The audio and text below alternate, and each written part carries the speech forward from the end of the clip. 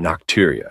When your kidneys start having problems, the first thing you might notice is something called nocturia. This means you have to pee a lot during the night, and it's hard to hold it until morning. It's like a little alarm bell telling you something might be wrong with your kidney. This happens a lot with people who have diabetes, which is a condition where your body has trouble controlling sugar levels. Edema. If your kidneys are not working well, it can cause a condition called edema, which is when you have swelling in certain parts of your body. One place you might notice swelling is in your lower legs and ankles. You can check by pressing your finger into the skin. If it leaves a dent, that's a sign of edema. Another place you might see swelling is under your eyes, where you might have puffy bags. These are both signs that your kidneys might be having trouble, leading to a fluid buildup and ultimately swelling.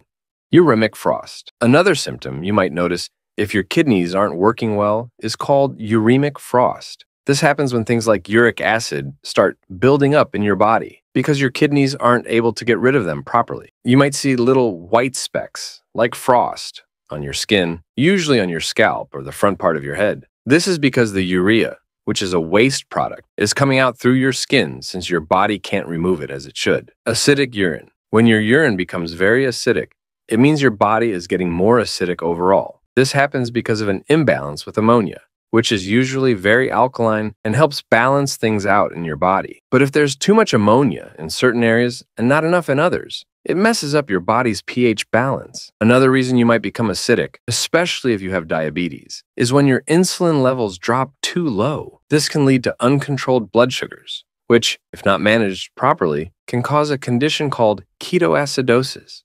Low vitamin D. See, your kidneys play a crucial role in converting inactive vitamin D into the active form your body needs. If your kidneys aren't functioning properly, this conversion process doesn't happen effectively, no matter how much vitamin D you take. As a result, you end up with a deficiency in active vitamin D and calcium. This deficiency can lead to various issues like calcification in your arteries, a condition called atherosclerosis, and the formation of kidney stones. Calcium buildup can occur in other parts of your body too, like your eyes and nerves, causing problems like neuritis.